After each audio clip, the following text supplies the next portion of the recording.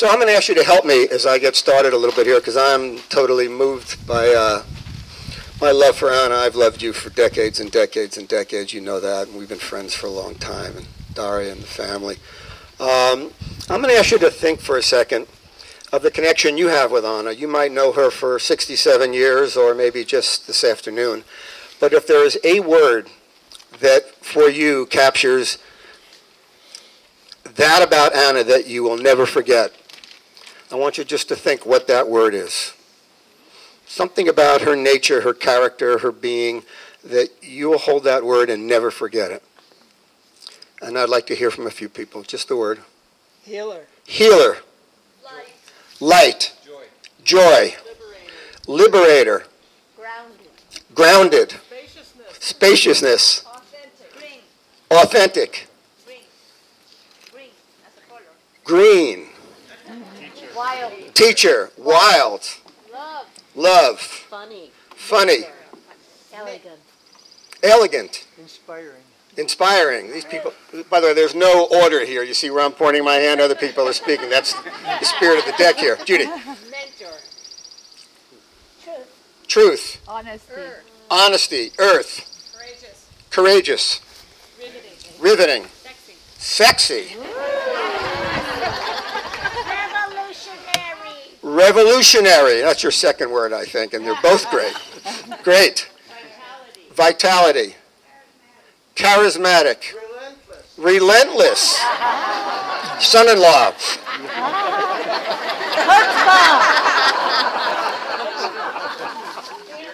Cheerleader. Creativity. Inviting. Enchanting. Giver. Chutzpah. Chutzpah. Childlike. Childlike. Life dance. Life. Life dance. Lover. Excellent. Sensual. Strong. Raven. Raven. Goddess. Impassioned. Persistent. Us. Us. Mother personified. Mother personified. So take a moment, if you've not called out a word, and turn to the person sitting next to you and just tell them what your word was and hear theirs. Please. And hold the word. Mine was inspiring. Somebody else said. I did, but first I had inspiring. Somebody else said. I said honesty. Honesty. I said funny. Funny. But I mean, I was thinking of truth. The other thing I couldn't put on the word is All right, so I'm going to ask you all to make a promise. You guys promise that as long as you're breathing, you will always hold that word inside of you? When you think of Anna? yes. At least. So I had never encountered another being as extraordinary as you in the ways that you are extraordinary. And what we just witnessed was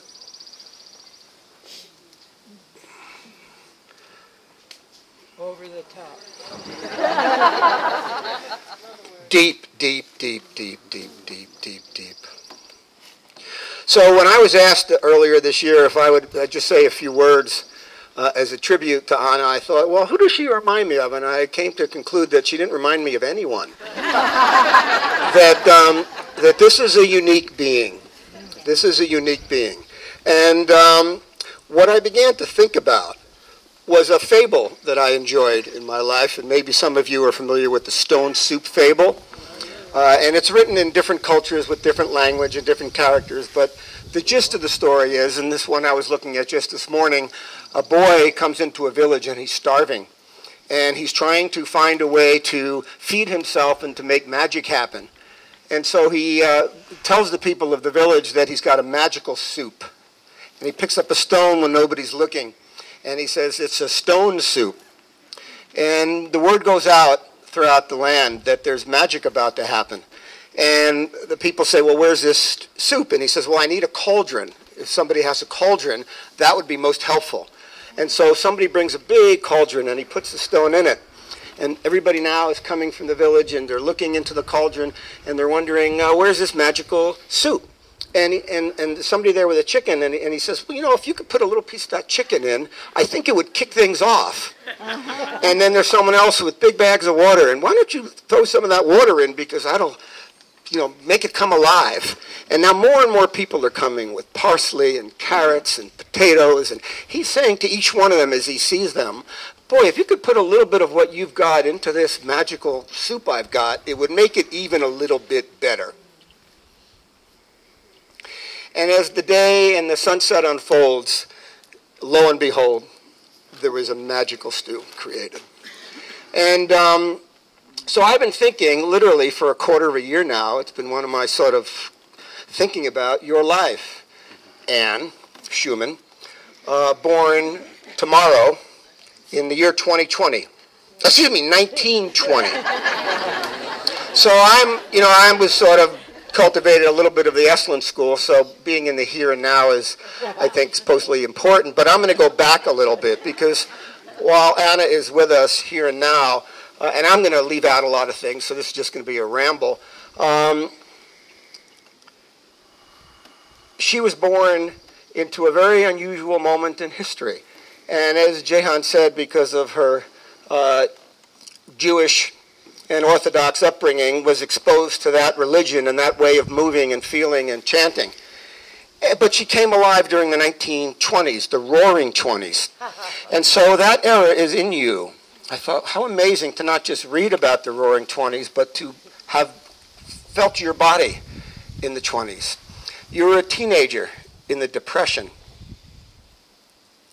You came up and saw the arrival of antibiotics and breakthroughs that took the life expectancy from about 50 or so when you were born to almost 79 on average by the end of the century. You saw the arrival of the Salk vaccine and saw a horrible disease put to the side. During the 1940s, as you became an entertainer and performer and you gained more knowledge, you became a bit of a renegade and were fusing comedy and serious issues. And you saw the Holocaust. You experienced this horrible thing happen in the world. It's in you. The atom bomb, you saw that happen. Television was not there when you were a young girl. Television appeared. You saw the civil rights movements. They were a part of you. A key part of you is about justice. I was thinking words when I was thinking for myself last night about justice, freedom, fairness, liberation, consciousness. You saw the arrival of kind of a post-World War II psychological age. You saw the baby boom. You participated in it. You married a man who was in the Navy. You knew what the war was and the hope for it to end, and then when it ended. You saw the liberation movements. You danced to them. You felt them. You participated in protests. You've always been this renegade. Unfortunately, you probably saw a little bit of disco for a short while there as well. Psychedelics came along. The women's movement came along. A greater appreciation for the inequities between racial groups or people with different sexual preferences, and you're always battling. All the decades that I've known you, you've always been right there, blinging black and white together, no clothes, no boundaries, sexuality, contact, touch, feeling, life, fear, cancer, death. You saw the arrival of Israel. You've lived through the computer era. You remember when there weren't jet planes in the air. Technology. Recently, the Supreme Court voting to pay respect and give justice to people of different sexual preferences. All in a 95-year life that has been, without any question, the most complicated and extraordinary 95 years in the history of humanity. And every step of the way, rather than pulling away, you did your best to feel the issues, to make sense of what mattered, to be on the side of right. Without making a big lecture or running for an office, you fought for what you believed, always.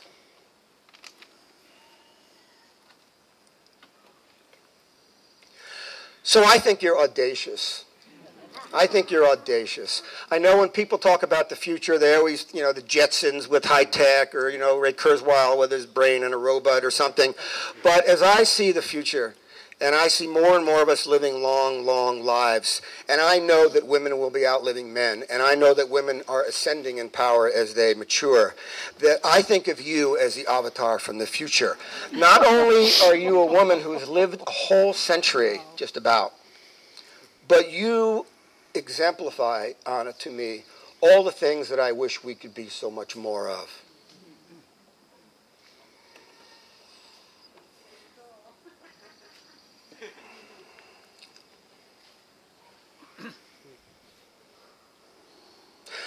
Last thing, and then I'm going to turn the corner and wind things up in a few moments. I can only handle myself a certain degree of suffering or pain or fear or righteousness or protest, but I've always been dazzled by how you just seem to take it on, reclaiming Mount Tam, running programs in parts of the world where people are being abused, putting up dance movements so as to heal people who have been victims of human trafficking. Just your capacity, and of course Daria and the family, to step right in and to try to heal is unbelievable.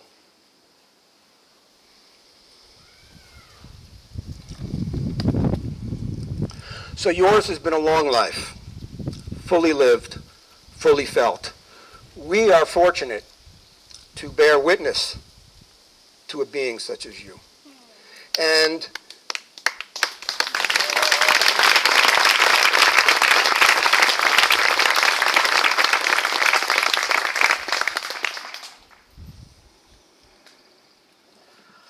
the last thing I'd like to turn to before I finish for this afternoon is we had the good fortune of interviewing you at Eslin's 50th anniversary a couple of years ago, and you were sparkling then as you're sparkling now, and you're beautiful then as you're beautiful now. And I asked you towards the end of our interview, do you feel like an old woman? And you said, yes, I do. And then you said, but not like the caricature old. What I feel is the urgency. So many things I want to do, so many things I want to experience, so many things I want to create in the time I have left. So I'd like to ask for one other consideration for you folks to at least contemplate, perhaps tomorrow or a year from now or on the drive home, is that I was Eric Erickson was also one of my mentors for a short while, and when he lived into his 90s, the so-called expert on childhood became taken by the later years of life. And one of his great quotes was, I am what survives of me. I am what survives of me. I feel that it's partly our responsibility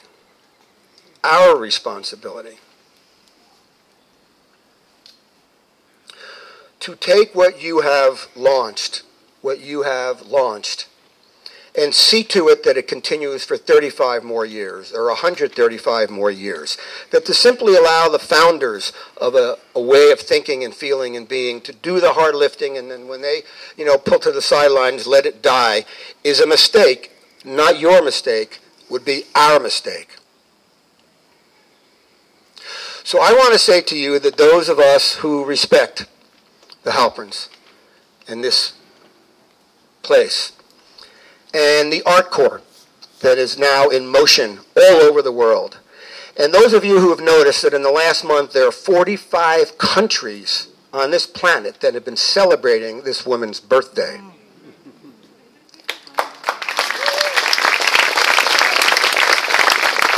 But all I'd like to say to you is that in the weeks and months to come, I'd like for you to contemplate reciprocity.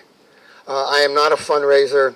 I don't know how it works exactly, but people talk about giving and charity, and I just don't think about it that way. I think about it as reciprocity. If you have received anything from what they're doing here, and you're captivated by their programs in Argentina, and you're taken by what they're trying to do with people who've been victims of sex and human trafficking in the Philippines, and you're taken by the programs going on in the prisons of San Francisco, then in some way, if you can give something back to the Tamalpa Art Corps, they will have a chance to continue the story. And last, what I want to say is that about 4 o'clock this morning, I've been really struggling to try to figure out how to give a tribute to you. But what I was thinking this morning was that it's not as though you have danced in your life with different sections, movements, but this has been a 95-year dance. And happy birthday to you, our dear friend, Anna.